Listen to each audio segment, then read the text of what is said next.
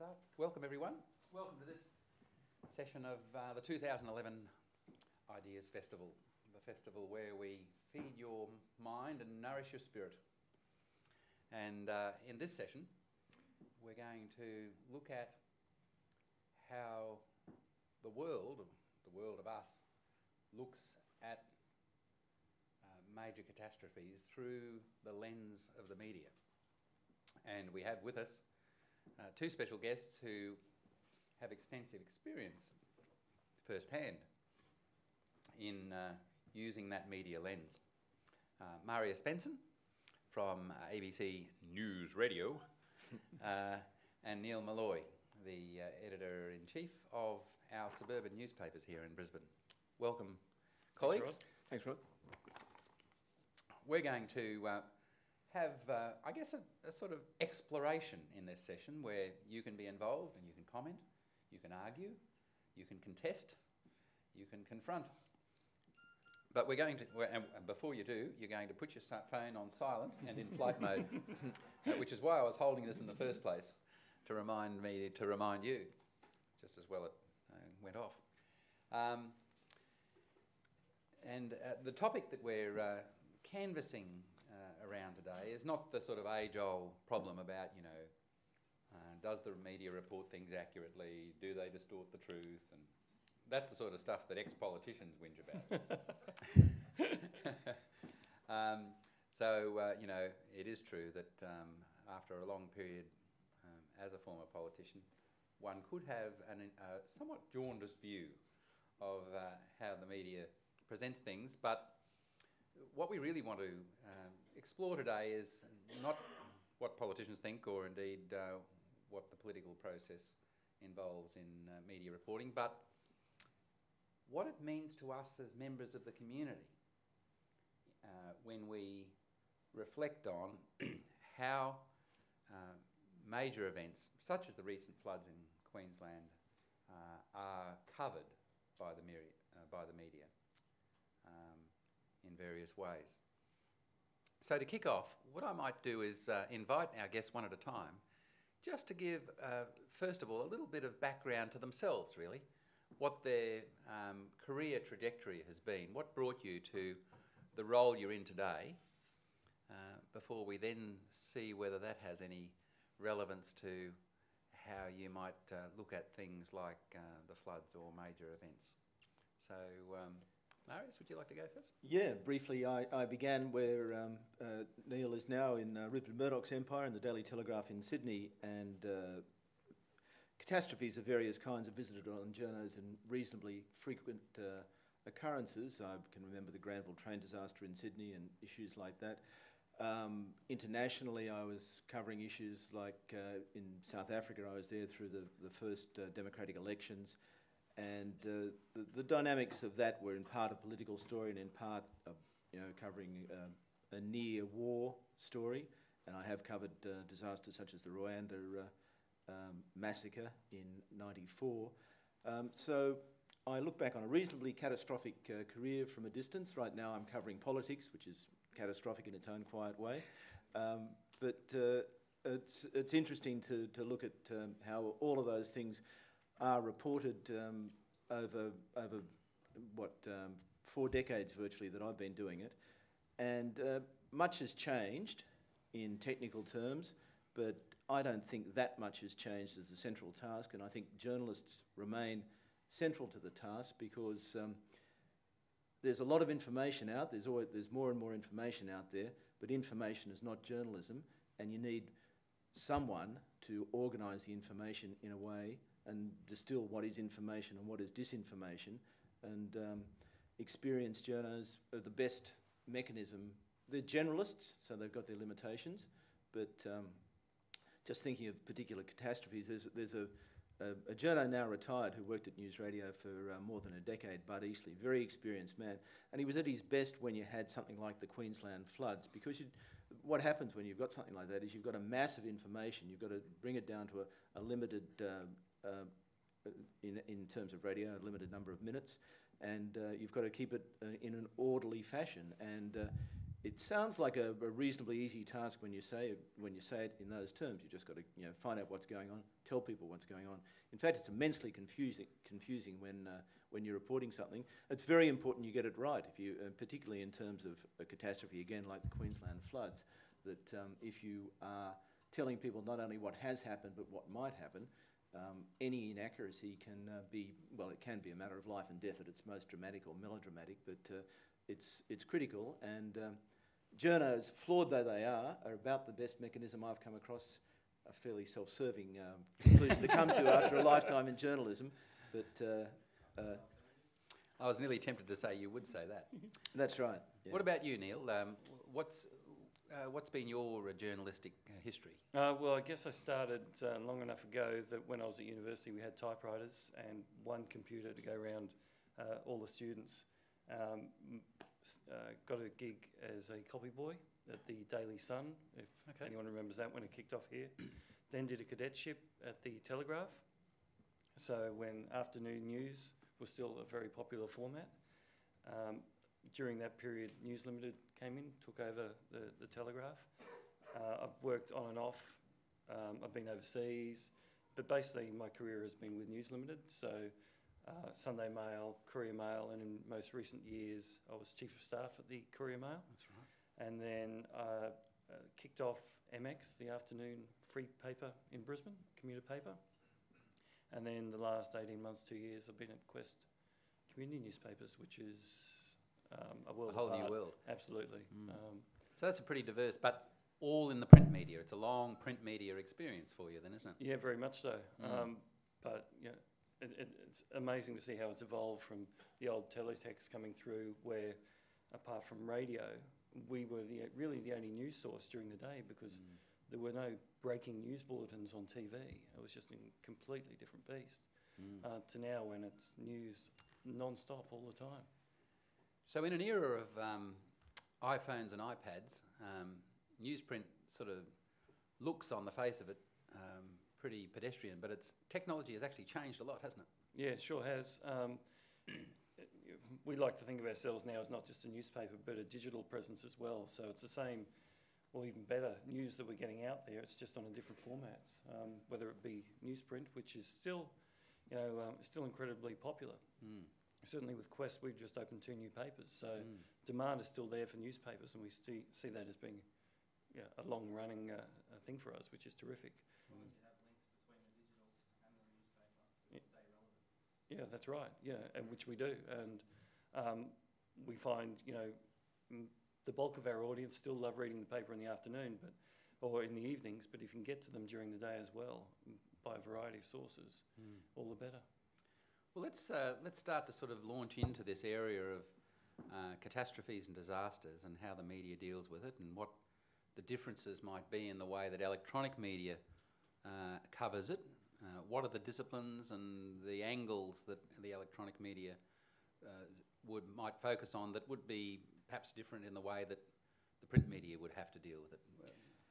Yeah, well, the obvious central difference is deadlines, although that's been blurred now. I mean, notionally you've got a weekly deadline, Neil, but you don't, because you've got a digital presence which updates all the time. News radio is 24 hours a day, so there's no deadline. It's just completely rolling all the time. So it's the major difficulty if you're dealing with a catastrophe is to stay up to date with it, minute by minute, and to keep it accurate. First with the news, first with the correction is the boast of some organisations. It's not really the ABC's aim. So you want to get it first, but you want to get it right.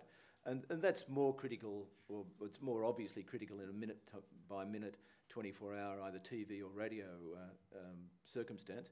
Even the luxurious world of weekly deadlines, they're not really weekly deadlines anymore. No, it's all gone.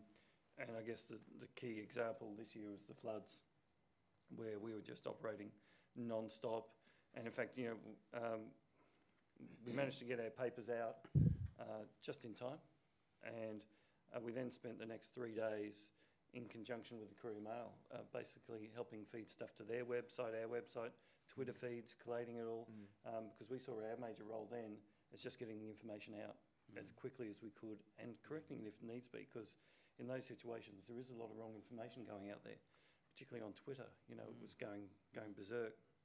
So it was very much a vital, I guess, communication funnel. We need to get the appropriate information to as many people as we could, as quickly as we could. Yeah. And, so in terms of the topic we're dealing with today, it seems to me to underline the need for journalists there, because there is an explosion of well, not necessarily information, facts, maybe facts, maybe not facts, but there's an explosion of material, and you can't simply say Twitter says something. You've got to have some understanding of where it comes from, and as a member of the public, it helps to know that the ABC is saying something and that means something, or we hope it helps, rather than I heard it on somebody wrote on the web or somebody tweeted. It's more all of this information, all of this material is immediately available, but it's not immediately intelligible and it's not immediately reliable. So just in terms of the topic that we're discussing today, again, I come back to journos as the fairly flawed but necessary filter in terms of saying chaff wheat. So there are a number of elements really to the discipline, aren't there? First is the capacity to take a mass of information and distill the key issues, the key information that's important.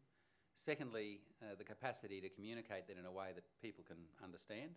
So you've got to be able to deliver it in absorbable chunks. And thirdly, to have some sense of authoritativeness about it, rather than just being, information flow that's meaningless or inaccurate. Yeah, and inescapably you're dealing with areas you don't know about. If it's a natural catastrophe, one of the most important things on radio is to actually pronounce the town's name correctly, because people aren't really going to believe you if you say Innsvale or something. It's a very difficult thing to just keep things happening at a sufficient pace, and you're looking at your competitors and how fast they're reporting things, and to not sacrifice accuracy in the need for being first with material. It's a reasonable discipline, and it comes with experience. I don't know, experience is an indefinable quality that just allows you to know what's important more readily than when you started off. Yeah, I think in the community space that we're inhabiting now, we're finding increasingly that what people define as news in the community space is different to what they're getting out of metro newspapers and radio and television. And I guess it's because we're at that coalface. We are out there in the community all the time, and they're telling us what they like to read and what they want out of their newspapers. And at the same time, they're not afraid to ring up and tell us when we've got it wrong. So we're really having to redefine that and really work out what it is that makes people embrace us. And it's different. I'm finding it very different from working in that metro space. So it's that whole sense of, don't just give me a problem. I'm sick of the problems. I want the solutions. Don't tell me I'm living in a bad place.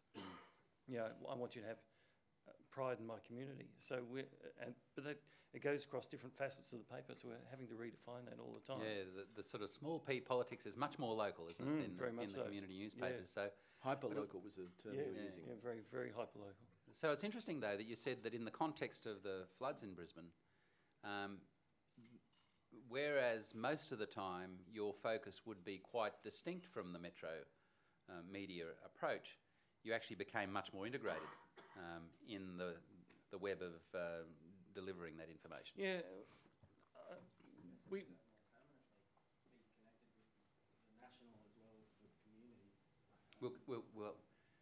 I'll come and we'll get everyone involved in a minute because we need mics. We're on vodcast.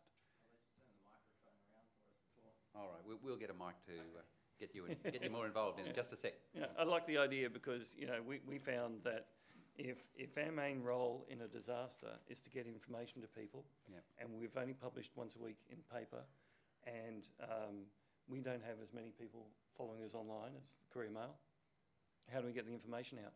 Our role is to get the correct information out to people so they can make the right decisions to make sure their families are safe, their possessions are safe, and they can get out of the way of any other problems that are looming. So we just said, let's cooperate. Let's just dedicate our 100 reporters to combine with the Courier Mail's 100 or so reporters.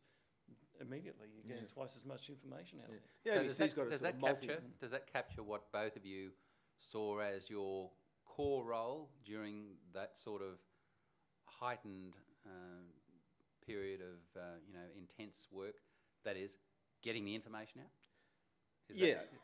I guess that's the central task, but it's multi-layered in the ABC because you've got local ABC and you've got various arms of the ABC. We're a national news network, so we're going to give you a lot of the news, but we're not going to be as intensely local as the Brisbane local radio would be. We're not going to be devoting the same amount of time to it because there's a national audience and you've got to make judgments about what's of interest to the national audience. But nonetheless, I mean, that was a huge national story.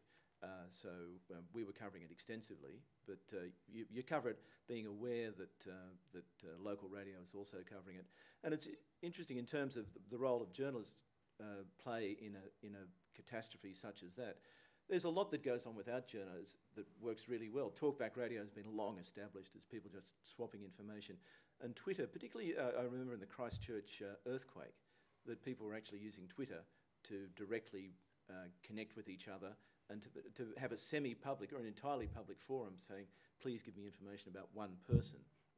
So there's many other layers of information flying around, and it's quite a discipline on journalists that people have access to a lot of material that doesn't go via you, so they've got grounds for assessing your own performance in terms of the information you're giving out from material independent of you. So it keeps you honest because there's a lot of people sending out a lot of information, and if you don't know what you need to know, others will be aware of it. I think also where perhaps we differ from radio and Twitter and other sources is that from day one we were thinking, how do we help in the repair process? Because we know that it's coming. We know it goes beyond just covering what's happening this week, and we have to map it out. And within a week, we had the whole year mapped out on things we're going to roll out this weekend. For example, we're taking photographs for victims who lost family portraits because we figured we've got photographers, people lost their photo albums, let's go out and do something like that. Yeah. So, but there's been a lot of that, and a lot of other people have done it, but we want to make sure that we're part of the community, and we go beyond just reporting the news. We go beyond, we go into that field where we're harnessing communities to help other communities, basically. Yeah, and we've got a slightly more distant perspective as a national network that, the local radio particularly is part of the community and we're on your side. And because we're news and national, it's a more dispassionate, here's the information approach. So we're moving into the sort of, we've described the way you've worked, but now we're moving into the sort of values area. Is there an ethic around dealing with this? I mean, in the context of our topic, prepared or panicked. Obviously, if the media get it wrong, then, as you mentioned, Marius, that could be life or death type effects. Yeah, what's the ethic that the media Well, the ABC ethic is that we are a non-commercial national broadcaster with big responsibilities, and our responsibilities are not to simply maximise our audience. Our responsibilities are not to simply engage the emotions of our audience. Our responsibilities are to provide as much information as we can and to be as useful as we can, but not to be deeply involved. Although you see some ABC stories, TV news stories where you've got to cover the personal as well as the sort of statistical circumstance of a flood or whatever. But we are not looking for hot button issues and as an end in itself. But we don't also want to be simply cold-hearted about reporting circumstances that have this huge impact on individual lives. So, the ABC journo needs to be there and getting the information and giving a sense of the impact on individuals, but they don't have to be sneaking in and doing a death knock as I did in my early days of journalism, to try and talk the family into giving them a photo or something like that. So it's I don't know whether ethic. It's we've got different market forces on us. We don't have market forces on us. We have audience forces on us, and it produces a different product, and that's a reasonable thing. It's a thin line between human interest and voyeurism, isn't it? Yeah, and happily in our newsrooms, journos aren't going to be bagged for not getting that photo or not getting that shot of the tearful person. You know, that's not such a high priority. Yeah, I think from our point of view, obviously we are a commercial organisation, but in times of disaster, and certainly during the floods, look, I can't speak for the Courier Mail, but I think you'll find that, yeah, I'm not going there. But I think you'll find, you know, the difficulties with printing the papers, distributing the papers. Logistics are different. Yeah, no one's advertising because they're all running around trying to fix up their businesses. You know, commercially, there's nothing to be derived for us. So it becomes, what are we there for? And our core role is still helping and communicating. Yeah. And that's what we do. Yeah. But you can see the different pressures acting on the ABC because, you know, I think the ABC is not as good at doing the theatre of journalism or reporting of natural catastrophes. I don't know that the ABC's by and large as good as the commercials, but there's a bonus on the other side that the ABC will give you. You know, there's no pressure to beat up a story on the ABC. I remember when I was on the Telegraph decades ago, there was a flood of no great proportions in somewhere in New South Wales, I've now forgotten, and I was working with a photographer who was a creative bloke, and he said, "God, this is pretty dull. Listen, little kid, can you go stand in the floodwaters, would you?" And I still didn't look at it. He said, "Look, kneel down." And make it look deeper. Yeah. I mean, you know, at the Daily Telegraph, when you went back to the Chief of Staff, that they were going to be putting particular measures. We want drama. And if it's not that dramatic, you know, you've got to create it a bit. The ABC, you don't have to create drama. You shouldn't miss it if it's there, but you don't have to create it. So what do you think? Here's your opportunity to gain further insights into, or indeed just comment on how you think the media covered the recent floods and cyclones in Queensland. Were there aspects of the way they did their job that you thought should have been done better, or were there things that weren't done that you think the media should be doing in those sorts of situations? We'll kick off here. Hi guys, my name's Luke Hayes. I think the media was really repetitive in what they showed on the national news. All of the news programs really. It was almost off-putting by the time we got onto a new topic. Just the repetitiveness of it. And people, because of that, were then, like I live in Caboolture, and more than 14,000 people joined a Facebook page for the Caboolture floods to find out about road closures, the mass evacuation texts that created panic in the region because there was no information to back up those texts. From that date, I started building a disaster recovery framework plan, of which I was interviewed at Caboolture Quest newspapers on Monday for an article. The framework's almost complete, and now I'm in the process of looking for funding for it to cover from the Lockyer Valley up to the Moreton Bay local council region. And my estimates for establishment would be about $500,000 and take 6 to 12 months to establish a directory of services that would collate all the information that you would need from, say, Queensland Police, Bureau of Meteorology, roads, all that sort of information that people were looking for. Connect all of those websites to one directory, include with it community services, health services, and tradesman services, so that you've got access to all the information when you need to rebuild, when you need to plan, when you've... and then stage 2 of the business is to expand into free training so that we can... any people that volunteer and want to learn about CPR, first aid, rescue skills, all those sort of things can then, in stages as we build income through the organisation, because it is a profitable business as I've designed it, we can provide free training to these people to be prepared for next time. So we have the information available, and more of the community has the knowledge to prevent the massive waste of our property and the waste of life that happened last time. We can minimise that by collaborating together through a directory of services like I've just mentioned. Good on you, Luke. There's an initiative that came out of it.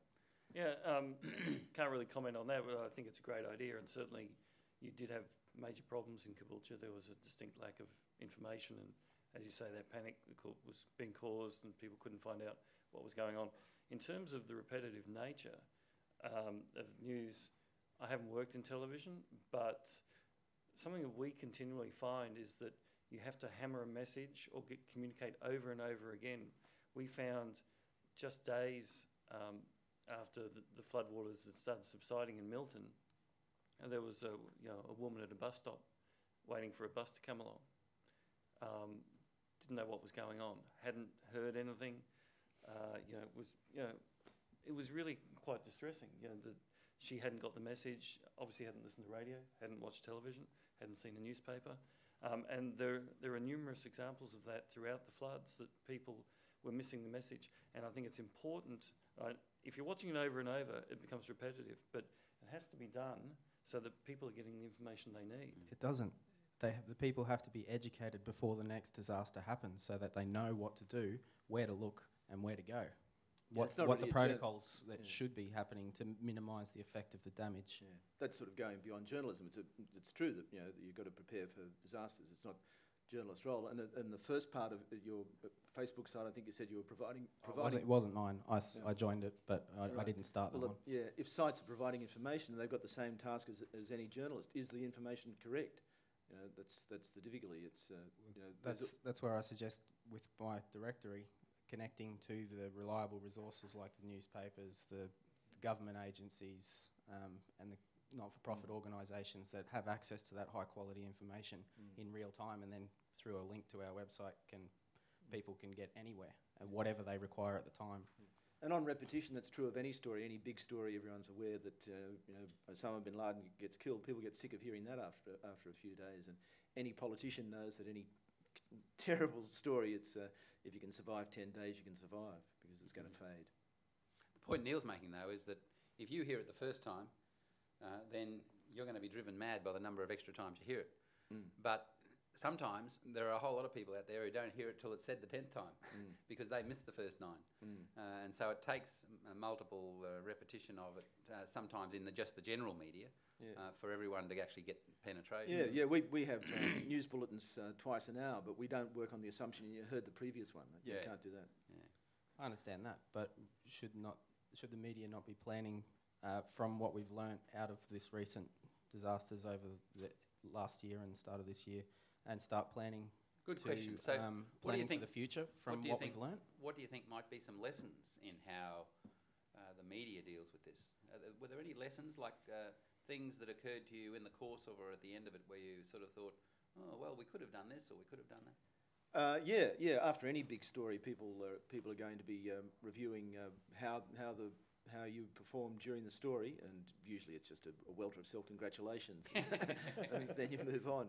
But you do learn, and I wasn't directly involved in the Queensland flood coverage myself, but ABC TV in particular was having plenty of postmortems about that, and I not in terms of God we got it wrong or anything like that, but just sensible review of how you deal with it. And there were just a string of catastrophes right from Christmas on, and it was really stretching the resources of the organisation. So at one level you can have a review and decide we're going to throw more resources at it, but if you have a sequence of events like that, you're just running from Queensland to Christchurch to all over the place. I imagine that in the organisations, as indeed in the community, the adrenaline that was running at the height of those events brought a lot of goodwill, brought people together. Yeah. There's a fair bit of letdown now, isn't there? And even Anna Bly's starting to experience that. Yeah. I don't know. I think that's an inevitable emotional arc. Yeah, I think there is right. a huge effort by everyone concerned, huge concern, and then you're left with an unnewsworthy mess, and you've got it on your own, and that's a reasonable feeling for the communities. You saw that with the Mud Army. Everyone in the days immediately following, everyone was out there helping, and it was terrific to see. It made you feel really good. But then that faded away, and Volunteers Queensland are really struggling to get volunteers now, and yet there's still a lot of work to be done. And there are people, like everyone's drifting into sort of a semi-depression now. Those who are still suffering, of course, and not able to rebuild. But we're in the news business, we're not in the compassion business, and the news spotlight is just cruel like that. It just moves on. True. Yes. I guess Mike, going back to Mike what we were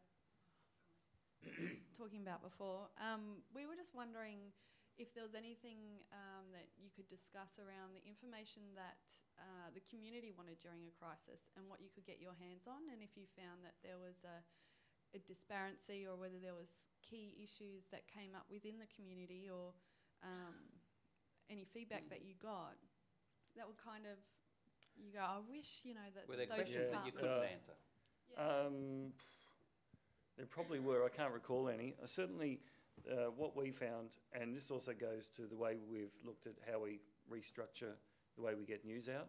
And one of the things was it started building up as the floodwaters started rising, and it was to do with sandbags, where to get sandbags. And we were getting that question. We're thinking, how do we get the information out? So we had our Twitter account, and so we started putting it out through Twitter when we'd have reporters going to each of the locations. How long's the queue? What's getting on there? In fact, most of our guys ended up filling sandbags. But we could get that news out. So if you were following us on Twitter, and then that was the other hard part, how do you get the message out that we're on Twitter? But if you could follow us on Twitter, you were getting that information. And then that really helped once the crisis hit, because there were many people who didn't, no newspapers, didn't have power, so couldn't get, unless they had a battery radio. A lot of people Great thing, radio. Yeah, it's terrific. They were using their mobile phones because they were charged up, so they were able to get the Twitter messages. So they were starting to get information, and it would be things like, you know, I've just seen this dog, and they would describe the dog.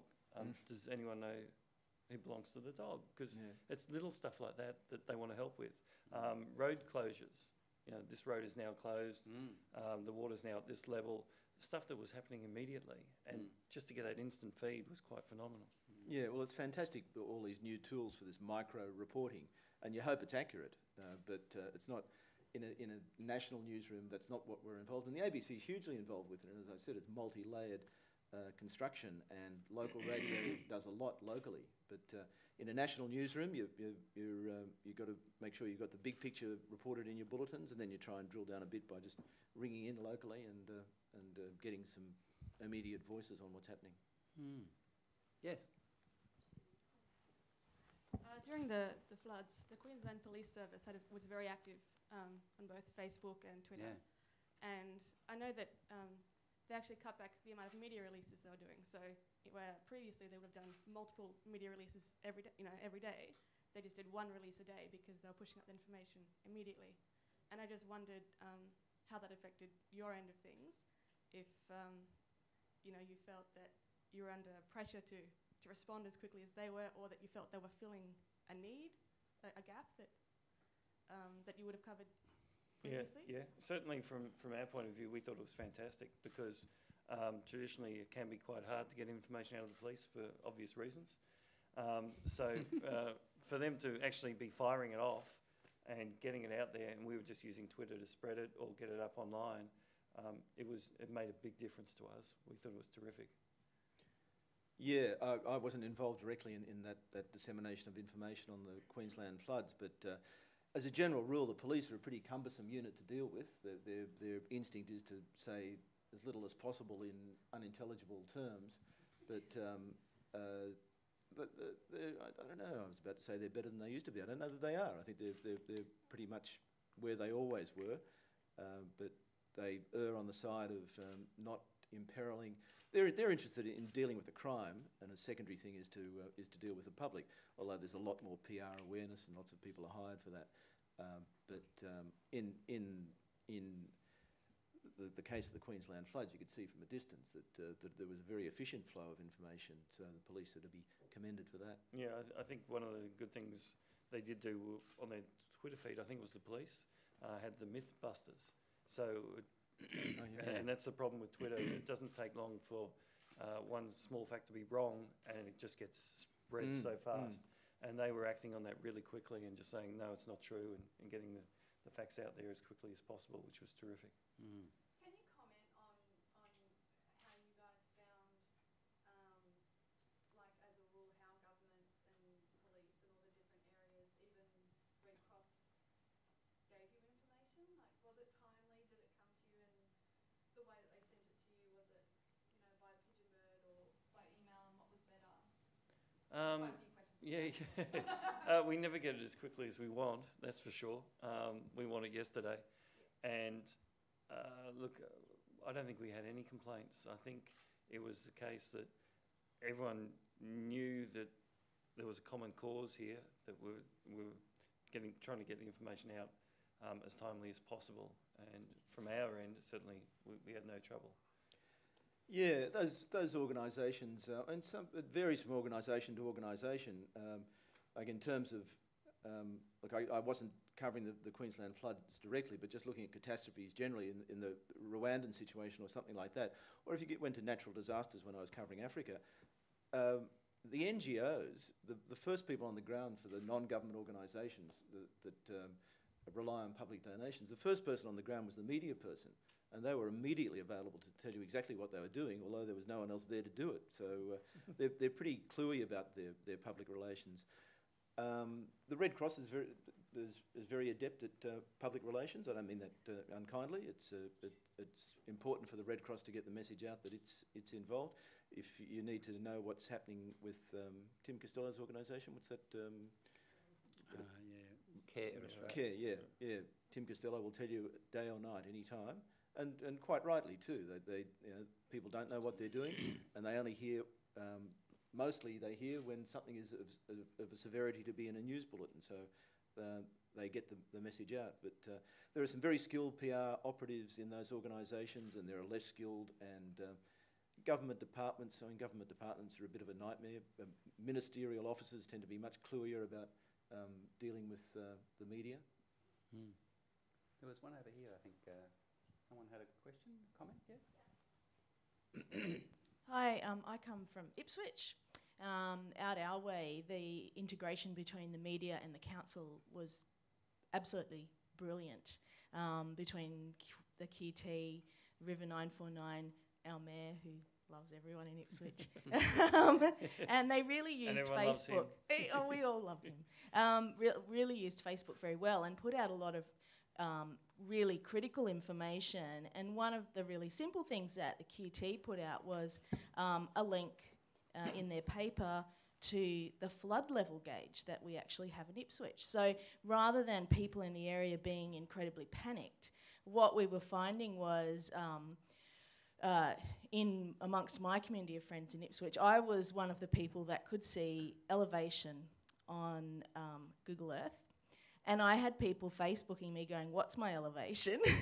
And then comparing it with the flood level height. And we could actually watch the flood level as it came up, which meant that we could prepare in a much better way. We weren't panicked thinking, oh my God, where's it going to get to? You know, if it gets to the house down the street, what, you know, we worked out, okay, we're 4 metres above the previous flood level. So, you know, we won't need to do anything unless this happens. And we had friends at different levels doing the same thing. What I was wondering is, how do you walk that fine line when you know that something is coming up, that there is going to be an event of some kind, whether it's a cyclone or a flood or whatever? How do you walk that fine line between, okay, this is coming, you need to prepare, and oh my God, we're all going to die? You know? Because you can, you know, the media can sort of go either way. And I was thinking that must be a very hard balance to find. That's a good question. It is, particularly depending on whether you've got people on the ground or not who can tell you for themselves. Certainly, your mayor Paul Pasali, you know, went on television that morning and told people to panic. So that makes it really awkward because you get saying, what information are we getting here? The mayor of the city is saying people should panic. Your immediate reaction is that's probably not the case, but you need to then assess not only what the mayor has said, but what you're also getting from, well, hopefully from people on the ground, but also from the police and emergency services, because you just don't want to go out there and maybe he was getting a bit buoyed by the occasion, so to speak. And you just don't want to go out there and broadcast that if it's not true, or if he's just... Or trying to jolt people out of complacency. He was trying to raise maybe. awareness. You know, he was trying to do his thing, but you know, if you went out there and put it across the website, panic, you know, that's not the thing to do. No. And that's what good journalism should do. It should be able to weigh up exactly who's saying what, who's reliable, And is anything contradictory being said by any other source? Is that reliable? I think it's terrific if you've got that sort of information about, you're at elevation X and it's only coming to, 3 metres short of that, so you're laughing. As long as you've got it right, because if you've got it wrong, it's fairly serious consequences. And journalism certainly doesn't have a monopoly on reliable information, and there is pressure on journalists to make stories as interesting as humanly possible, and that pressure can cause you to pull out the dramatic quote as the headline, and you've got to make fairly cool, detached judgments, ideally, and not just get a hothead about what sounds like an exciting way to lead the 12:30 bulletin. It's and journalism is subject to those pressures and susceptible to those pressures and gives in to those pressures, but ideally they don't. Yeah. There was one particular example during the floods where I found the media was very irresponsible, and I should just start by saying that I'm a hydraulic engineer myself, so it's my field of expertise. And I think it was one of the breakfast shows in Sunrise, something that showed some rough flood modelling with the predicted flood heights, and they said, okay, if the water gets to 5 metres in town, here's the extents through the city. But then they showed a second one, where they said, if the water gets to 7 metres, it'll look like this. And at no point were the flood levels ever predicted to be 7 metres. It was completely wrong. And when they said it, even as they showed the extent, they said, now there's no prediction of 7 metres, but if it happened, it would look like this. And I really feel that it was such sensationalist journalism, and that definitely crossed the line in my mind, where they were deliberately, trying to panic people and not just prepare them. Yeah, well, that is a pressure on, particularly on commercial journalists, that happily for the ABC journalist is not on them, because you don't get great kudos for sensationalism. You don't get great kudos if you miss the story either, or if you're late and things like that the ABC can be accused of at times. But there's not great pressure on it. But I reckon you've raised another point there, that you were particularly irritated because you knew what you were talking about. Journalists are generalists, and they're working under a lot of time pressure, and they have not 1% of a hydraulic engineer's understanding. And if they get a dramatic picture, there's a certain amount of pressure to put a dramatic picture out there, no matter how fanciful. And you should be responsible enough to fight that. But journos are going to be talking about hydraulic engineering 1 minute, the Middle East complexities the next minute, and a crime story after that. They can't possibly know that much about it. And if you have, any time I've been personally involved in a story, which is very rare that you know all about a story, there's never a story goes out that doesn't have a mistake in it. It's just a human failing. Yeah, true. I think in that example, I think they then run the risk, if they're going to go and put it on air, and they are going to sensationalise things, they run the risk it's going to damage their reputation, as it has done here. And they run the risk that that's going to spread. So it's always a risk they take if they're going to ramp it up too far. They're just banking there aren't too many hydraulic engineers watching at the time. Were there any other instances that either of you noticed? Because, part of your, I suppose, what happens in your life, because you are actively engaged in the profession of journalism, you notice how other journalists do things from time to time, and every now and then something will stand out. Were there instances that you can recall where there was a standout reporting that you thought, oh, gee, that's a bit ridiculous? Just a beat up. Yeah. A beat up, or look, just... There's so many, none spring to mind. Yeah. I don't know, Neil, can you think of a good example? I mean, it's just a routine part of our industry. Well, you can watch Media Watch every Monday night. Yeah, that's right. Yeah. Not so much the beat up, but just things that you thought, gee, why did the journalist deal with it like that? It's just not relevant, or it's it's off point. I think one of the points, certainly within newspapers, is the number of hands something goes through. Yeah. Okay. So a story starts with a reporter. In this case, they might be out in the field, so they might be phoning it through, tapping something through on their phone. Suddenly there's another part of the story from another reporter that they're not aware of, but someone in the office goes, okay, well, that fits with that. Yeah, so it could get mangled. And it can get mangled, not intentionally, but you go through all the proper processes, but at the end of the day, we're all human, and there are so many people involved. Someone else does the headline as opposed to the person crafting the story. Sometimes they do the headline before they get the story. Yeah. Up here. Hi. It's interesting to consider that a lot of the time after the event, we can say that something was sensationalized, but outliers do happen from time to time. I mean, sometimes something can come completely out of the blue and actually, be an even bigger disaster than we expected. And in those cases, we'll just simply say that the journalists didn't go far enough. Isn't it where we're drawing the line between, prepared and panicked is sort of to do with just probability? 20/20 hindsight vision. Yeah. I don't think understatement's the biggest issue facing journalism. No. I think there's a professional tendency to go the other way. But certainly, I mean, if you go back to the tsunami that hit Southeast Asia, the enormity of it wasn't apparent immediately. It's not particularly a mistake. It's just there it was the fact that the areas that had been hit were just out of communication. Yes. So, but assessing the importance of a story is a very difficult thing. I mean, I get into work every morning at 4:30 and try and figure out what's important in politics every morning and guess where the stories are going to go and guess which is most important. And I'm near infallible, but I'm not. By mid-morning things look different. By then you've figured out the question you should have asked at 5 a.m. It's a rolling process, and it's endless and imperfect. So let's move then to your point off the Australian stage and look at these big international events. The tsunamis in Southeast Asia, the events in Japan, of course, Hurricane Katrina, the issue around the volcano emissions over Europe that grounded airlines for days on end, weeks on end.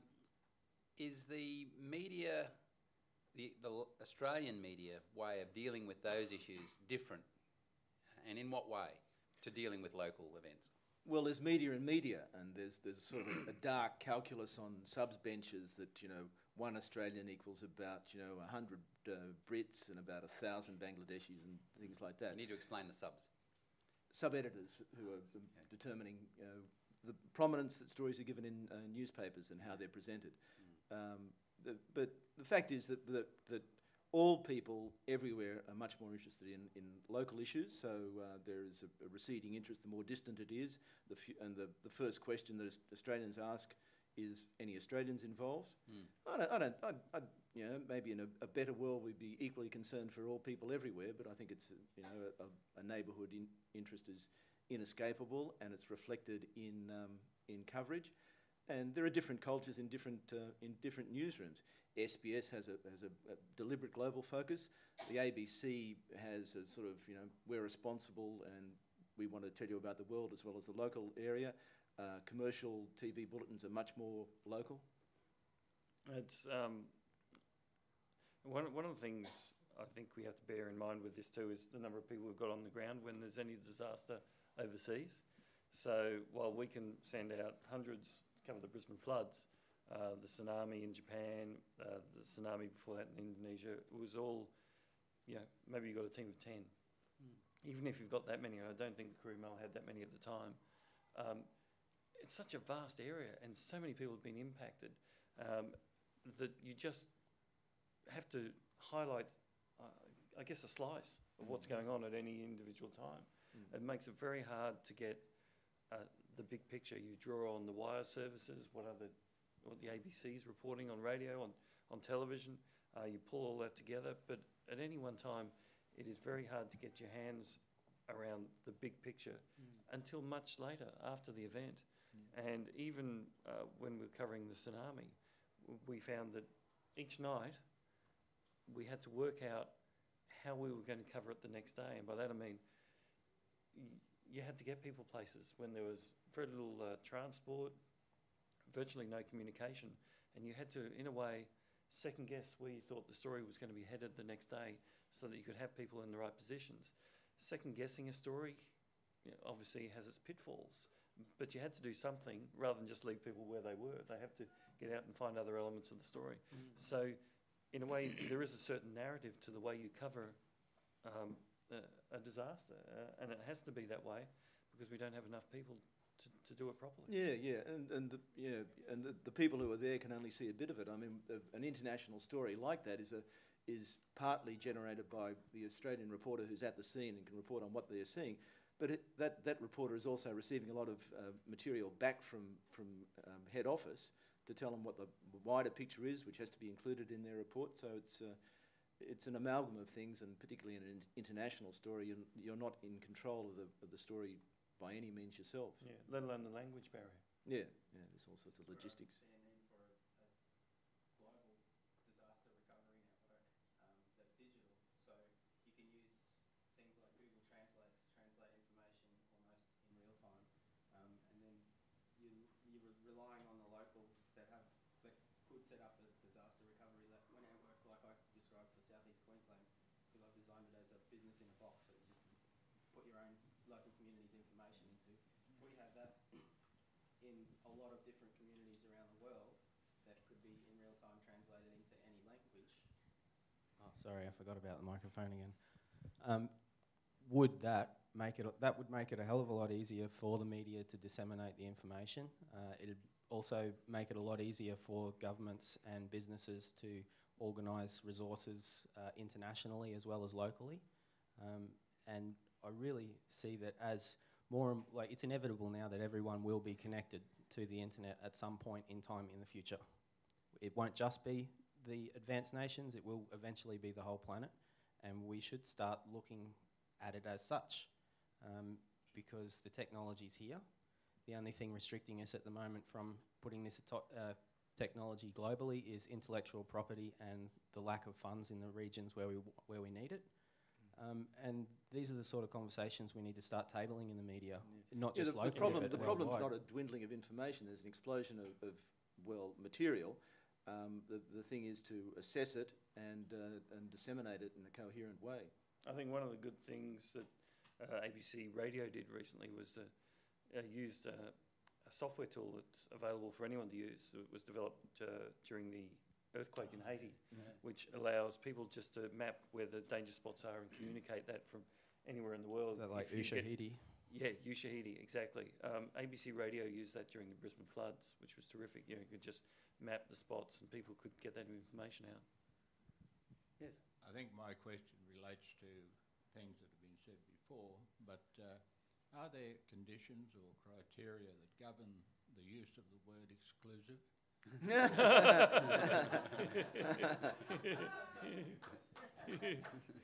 It probably applies to newspapers and television more than radio, that's for sure. Whoever's first gets exclusive on it.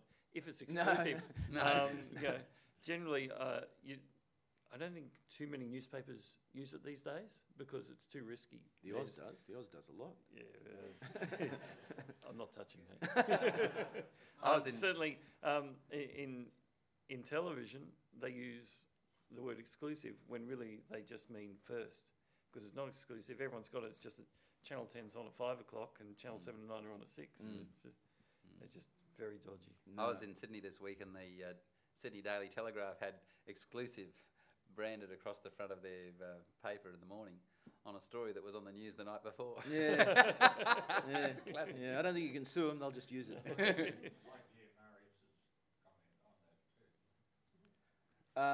Exclusive is just a sales pitch. You know, it's. There was one this week. I think. The government gave. I hate the word leak because they're just usually selective government press releases, and I think it was the figure of $40 a tonne was going to be recommended to the government, and Ferguson's office presumably gave that. I think it's this story. Gave that both to the Oz and to Fairfax, and they both ran it, but the Oz ran exclusive on it. But nobody's going to sue if they think, the Oz has taken recently to putting, I don't want to bag the Oz exclusively because lots of people do it, but the Oz has got a little red marker on its, exclusive stories, and it just scatters it freely across its front page. And some stories are exclusive because nobody else is interested, and some stories are genuinely exclusive, and some stories are on the front page of the Sydney Morning Herald or The Age as well. So I wouldn't attach too much importance to it. Any other last comments that anyone would like to make? Yes. Could I just ask, does this topic apply to any other disaster other than a natural disaster? You've been just talking exclusively about those. Good question. And I just wondered if it applies to other disasters such as a terrorism attack and that kind of thing. Well, toss the word terrorism into a story and you amplify it by a factor of 100. So that's, I mean, that does tend to introduce an element of the sky falling. Is the methodology the same in terms of getting information out, do you think? Or Yeah, is it no. different? From a man-made disaster? Yeah. Yeah. Well, it varies from man-made disaster to man-made disaster. It's if it's war, there's all sorts of specific difficulties in getting to the source of information, and you know, the combatants want their side put out, so they'll happily embed you. And there are also a lot of pressures in reporting wars that you've got to report our side as our side, and the ABC tries to take a much more detached view of reporting, not, you know, our boys and girls fighting bravely sort of approach.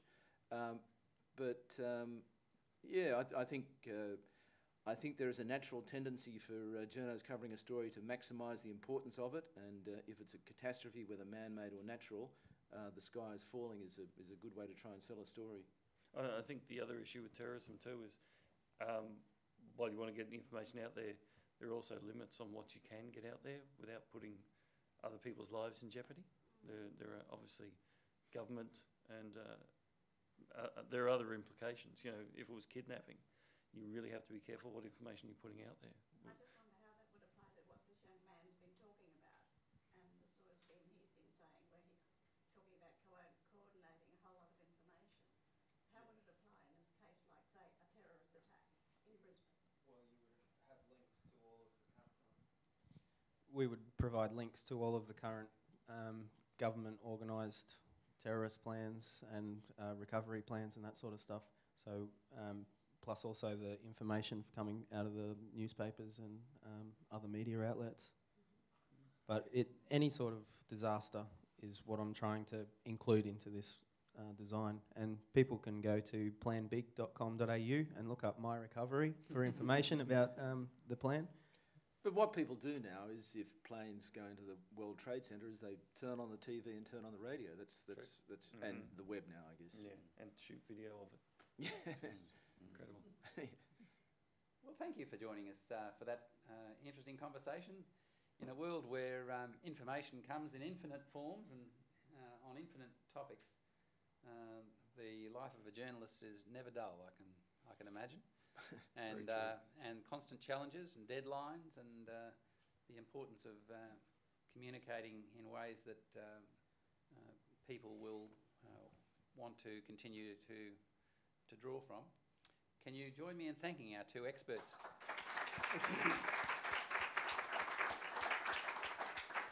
Marius and Neil, thank you very much. Thanks, Rod. Thanks, Rod. Thanks, Marius. Thanks, Neil. Yeah.